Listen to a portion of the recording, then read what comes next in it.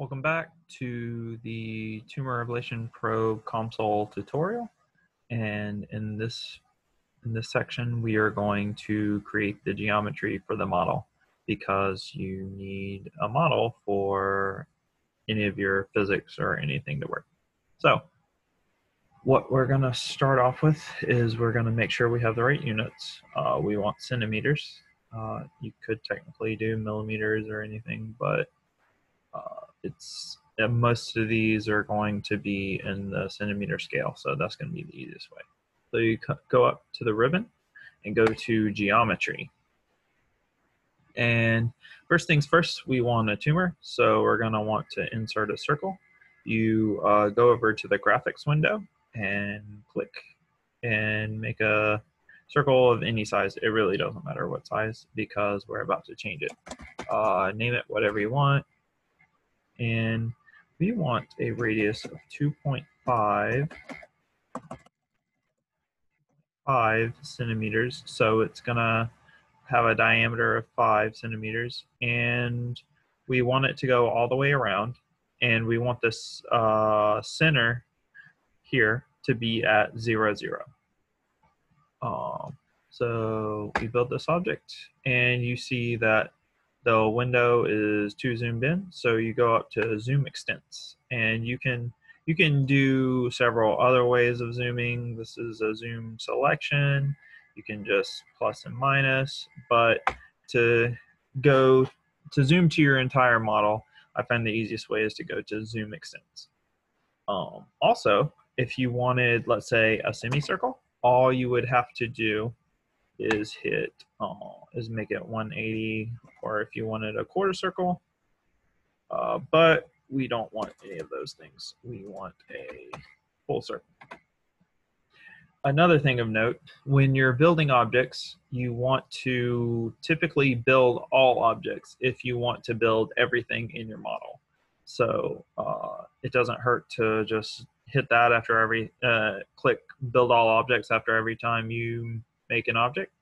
And if you only want to build an object up to the selected object that you have, let's say you have seven geometries, and you only want to build up to the 5th one, you're going to hit build selected, and I can show you that later. But okay, so we have our tumor. That was simple, and what we want to do is make our insulated shaft for the probe. So let's name it shaft. And these are just parameters that I have. Obviously, if you wanted a larger probe or longer probe or anything like that, you could change these, but for this model, we're going to use these parameters. And we want it to start at 1 and negative 0.075. Okay, so the reason why I chose X to be 1 and Y to be 7.75 is because we want the center of the probe to be roughly in the center of the tumor. And it's easier to deal with Y being at negative 0.075. That way the center of this object is at 0. You could also make this into the center and put Y at 0 and then put X. I don't know where you'd put X, but I mean, it's easy to figure out, but it's also, I find it easier this way. So we build it, and now we have an insulated shaft. Really simple. Okay. So now what we want is our probe. So we want it the same height, which means we want it 0.75. And since it's going to start here in the bottom left corner and it's 2 centimeters long, we want it to start at -1. so that it is 2 centimeters long and reaches and touches the insulated shaft. So that's fairly simple. You have your shaft, and now you have part of your probe. The problem is that this probe has a blunt end, which is going to be very painful if you use it to stab into a person. So what we want is to make a pointed tip so that it's more needle-like. So you're going to go up here to primitives and go to Bezier polygon. And probe tip. You can name it whatever you want. So we're going to add 2 segments. And what it's going to do is you're going to make these 2 segments, and it's just going to connect them to a third segment and form a triangle. And we want that triangle at the tip of this probe. So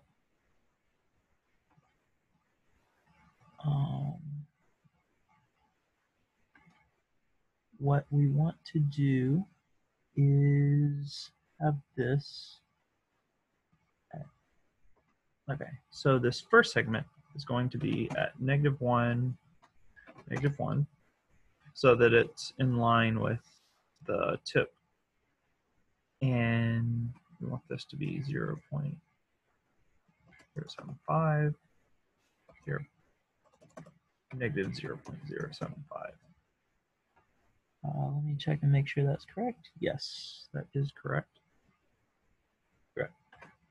So that's our first segment. So our second segment is at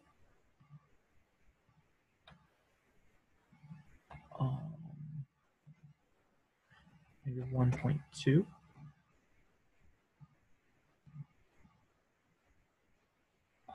Actually, let's make the top one -1.2. Or the top one -1 and the bottom one -1.2. So that's consistent with what I have here. -0.075 and 0. So, yep, that's what we want. So just make sure, don't hit this close curve button, as tempting as it may be, because it will change all these values. So hit build all, and now we have a probe. So now we have our tumor, an insulated shaft, a probe, and the tip. But as you can see, our probe and tip are 2 separate entities, and we don't want that. We want them to be one entity. So we're going to join them with a union. You can make that say whatever you want, and it's fairly straightforward. Input objects, and you just click on the 2 objects that you need, and they will light up blue. And what you want to do is not keep the input objects and also not keep interior boundaries, so that it's one singular geometry. So once you do that, build all, and there it is. That is, a very simple geometry. And you have your tumor, you have your insulated shaft, and now you have your probe. So now you are ready to add your materials and such, and then your physics, and so on and so forth. But we will cover that in the next video. Thank you for watching.